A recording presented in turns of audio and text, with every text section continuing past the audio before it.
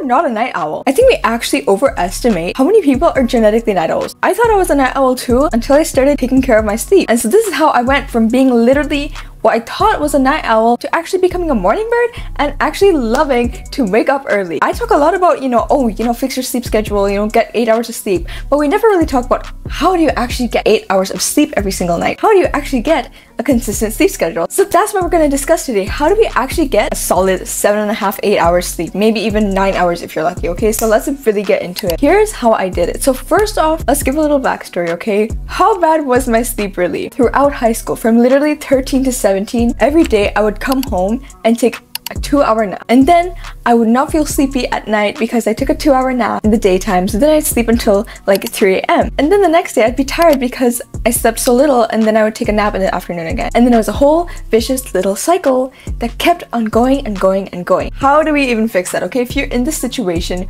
where you're just like literally getting like 5 hours of sleep and trying to like catch up on your sleep on the weekend, that is not how you get to your good sleep. And so today I'm really going to show you how I perfected my sleep, some tips from science and some tools that I implemented myself, and what helped me get my sleep to what it is now currently, which is I go to sleep at 9:30, I wake up at 5:36, and I get on with my day. And here's how you can do it too. Okay, so let's get into it, okay?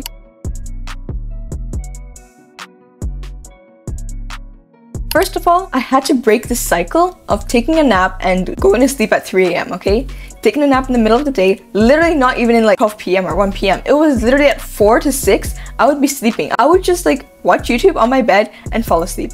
And clearly there's 100 million things wrong with that situation. So in order for me to get consistent sleep every night, I need to fix that cycle. So what did I do? I started to sleep at a consistent time every single day. And so that was the first thing. You need to be sleeping and waking up at consistent times every single day. You cannot just be catching up on your sleep on the weekends, okay? So let's say if you have a sleep schedule of waking up at 7 in the morning every single day, but on the weekends you sleep until like 9, 10, 11 p.m, then you need to fix that, okay? Because the buffer time here is plus or minus 1 hour, okay? If you want to be getting a consistent sleep schedule, you need to be sleeping and waking up at the same time every single day, even on the weekends. For me, at first, it was more of a required thing to do because I had morning classes, but then I'd have to wake up at like 6 or 7. Over time, it naturally grew upon me to sleep early and wake up early and have a good night rest, because I find that if I sleep less than 7 hours, bro, I am not functioning properly. I'm not even joking.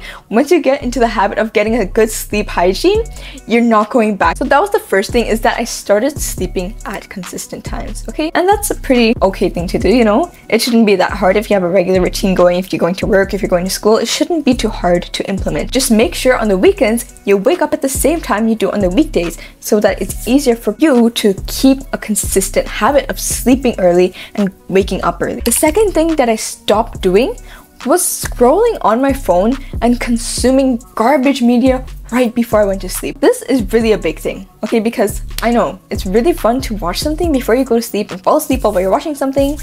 I did that a lot. I used to do that a lot, okay? During the summers, I would binge watch so much anime and then I'd go right to sleep. I find that if I did other things on my bed, like scrolling to Instagram or scrolling to YouTube or watching shorts or watching reels or watching TikToks or watching YouTube or watching anime, I find that it was so hard for me to go to sleep, honestly, because it really made my mind active, which prevented me from falling asleep. Like if I'm doing anything, it's gonna be on my desk. Think of your bed as a sacred place where you go to sleep, okay? And make sure that your phone is not by your head when you go to sleep, okay? So this is something that I don't know if it's scientifically proven or not, but one day, literally like last week, I accidentally had my phone on my bed. I didn't have my phone on my bed for the past 3 months, okay? That day, I ended up having my phone on my bed. I thought, no biggie, you know, whatever. I'm just too lazy to put it on my desk, whatever, okay? I woke up with the worst sleep ever, okay? So don't have your phone on your bed next to your head, okay? Have it on your desk, have it on your nightstand, have it on your charger, okay? Don't have your phone next to you, on your pillow, on your bed. Just don't do anything on your bed, okay? This is like one of the biggest things I stopped doing, is that, you know, when I would come home and fall asleep after I came home from school, I would be on my bed and I'd be watching something and then I'd be falling asleep that way, okay? So you cannot let your mind associate one thing with multiple different things at once. You cannot associate your bed with watching anime or watching YouTube or watching this and that and this and that and this and that. You have to associate your bed with just sleeping, and that's it. So I completely stopped doing that, okay? I deleted Instagram, I deleted everything off my phone. Even if you don't have anything deleted off your phone, just set an alarm for like 8 p.m. and that's when you know that you have to get off your phone. Get off your freaking phone, get off your laptop, and take some time to yourself instead, okay? Before you sleep, instead of scrolling on your phone, instead of watching YouTube, instead of watching Netflix or whatever, or playing games or whatever, take some time to yourself. Take some time to journal and reflect upon the day. How did the day go? Did I do everything that I wanted to do? What is my plans for tomorrow?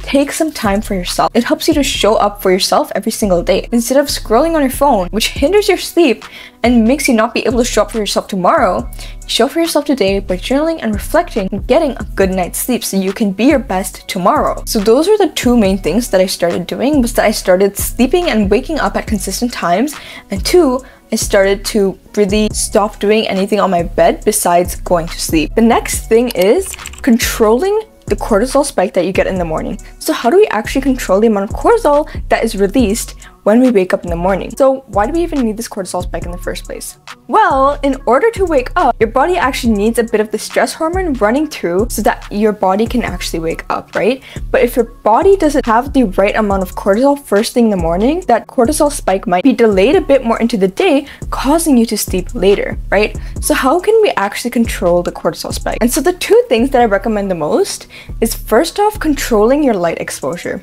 When I started to control how much light I got in the morning and for how long I got in the morning, I started to naturally want to sleep earlier. I started to get sleepier earlier in the evening. I get sleepy about like 8:30, 8 o'clock. Get the light from the sky, because that is really going to help you start waking up and sleeping at the correct times. It's about when your eyes are first getting in that high intensity light. The earlier that you have this cortisol spike, the earlier you will go to sleep. And I'm not talking about the light from your screen, because the light from your screen is not bright enough to like activate those light sensors in your eyes, okay? Because first thing in the morning, the light receptors in your eyes need a lot of light, need a higher intensity of light to get activated and to tell your body, oh, start getting to wake up, start putting all these hormones to wake up the body. In the evening, we need to dim down the environment, okay? This is why they're saying not to be looking at screens before you go to sleep or within a couple hours going to sleep, because the light from your screen is very bright. Think of the opposite of what you have in the morning. The receptors in your eyes for light are very sensitive now to the intensity of light. Even just a little bit of light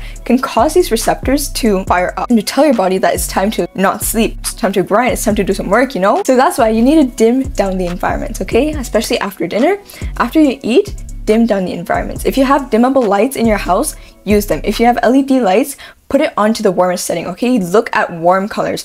Turn on all your devices on night shift after 5 p.m. or 6 p.m., okay? Don't let high intensity light into your eyes, because that's really going to cause you to hinder the release of melatonin into your body. If you don't have light first thing in the morning, what do? You should actually exercise first thing in the morning. So what do I mean by exercising? I'm talking about exercising before like 2 p.m. Exercising is also one of those things that cause you to get that cortisol spike, right? So if you don't have bright light in the morning first thing because you wake up before the sunrise, I recommend you exercise, because exercising also induces that same cortisol spike that you need in order to be able to fall asleep at night. When I really controlled this cortisol spike, I really told my body, hey, you gotta wake up at this time, and then you gotta be sleeping and falling asleep at this time, okay? So when I really controlled it, that's when I really started to get proper sleep at night, and that's when I started to really start falling asleep early in the evening, right? Instead of like 12 a.m. I start sleeping at like 9. And not just exercising, okay? I want you to be incorporating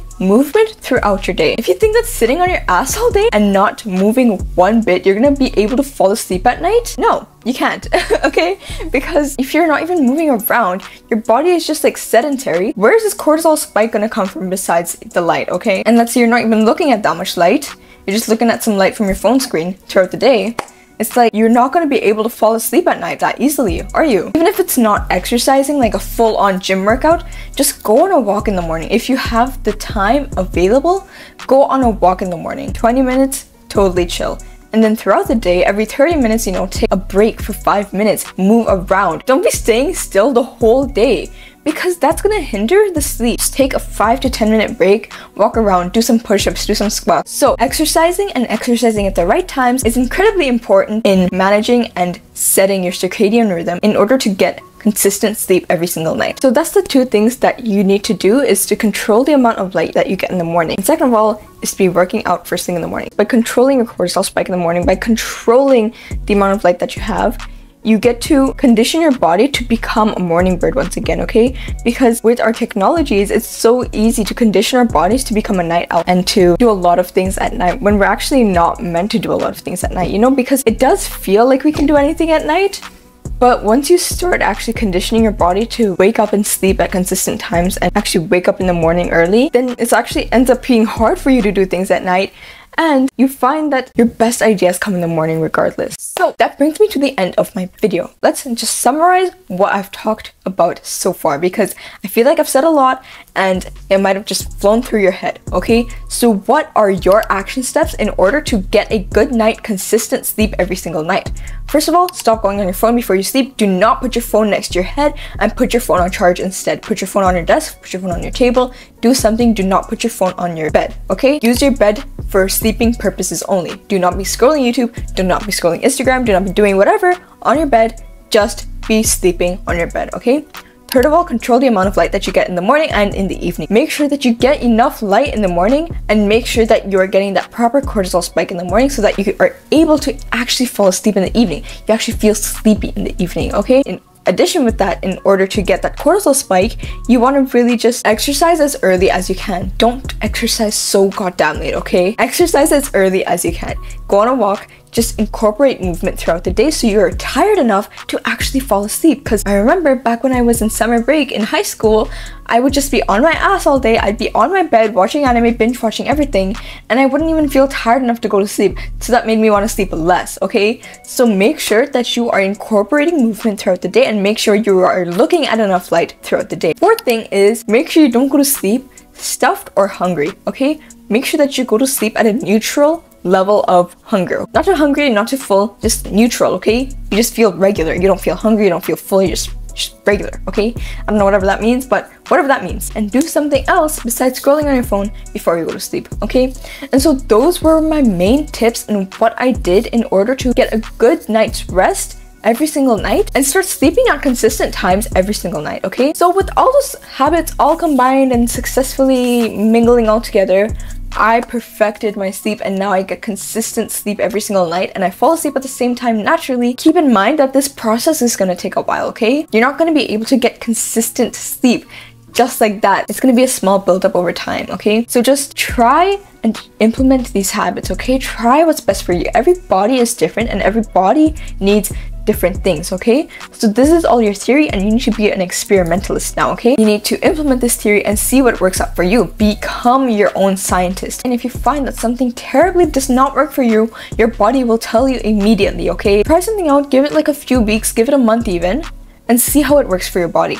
And then continue implementing other things to help get consistent sleep every single night. If this video provided you with some sort of value, consider liking, subscribing, or sharing it to someone who would also find it useful and to help support the channel. If you want to read these videos before they're released, consider subscribing to my weekly newsletter, Glow Up Fridays, where every Friday I will give you bite-sized motivation in order for you to improve your life. Link is in the description box. I'm Crisha and I will see you next week.